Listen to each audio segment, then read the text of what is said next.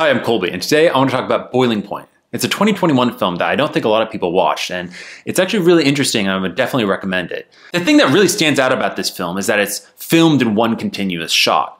I think oftentimes those kind of films can be a bit of a gimmick to have it as one continuous shot.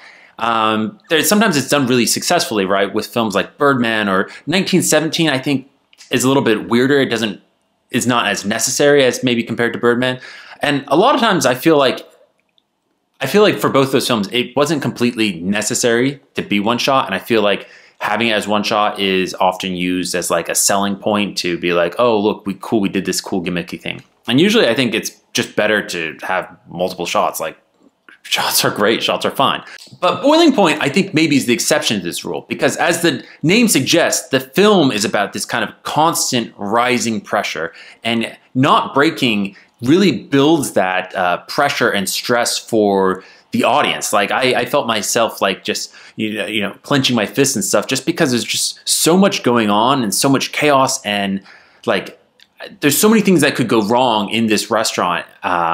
It looks really, really difficult to manage. And yeah, those two elements work really well in this particular film. I think sometimes though you kind of miss out on like better structured shots, but I think what the film does well is that it takes you around the kitchen and it takes you through all the different workers. It takes you out while they're taking out the trash. It takes you to these different tables. And it's interesting to see that the tables have wildly different vibes. Like one, there's someone who's getting engaged, and another one, there's some influencers. Another one is like a girls' night out. Another one has a food critic. So they're all at the same restaurant, but it's wildly different vibes. And it's interesting to see how like the waiter has to go from a different table and just be ready to go and on it in these wildly different circumstances.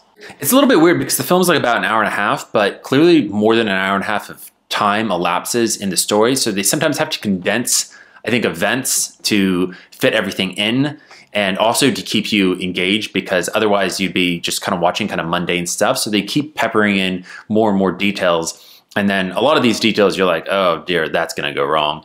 And yeah, I mean, eventually it does. The film's called Boiling Point. So the film also feels a bit theatrical and a bit staged. Obviously, with the way that they were shooting, they probably had to rehearse a lot, but also with the way that sometimes the camera isn't ideally framed, you feel a little bit set further back. And that kind of reminded me of being like in the audience in a theater performance, where you don't necessarily see the close-ups of people's faces and stuff like that. There's more of these like wide or medium shots. So anyway, it's a really interesting film, and it's a really interesting experience. I don't think you necessarily know enough about the characters to really understand maybe where some of the arcs and the stories go, and you're not sure which characters are fully going to be important, besides obviously the head chef. But I really enjoyed the film, and I definitely would recommend going out and watching it. Not nearly enough people watched it when it came out last year, so definitely check it out. Anyway, thanks for watching.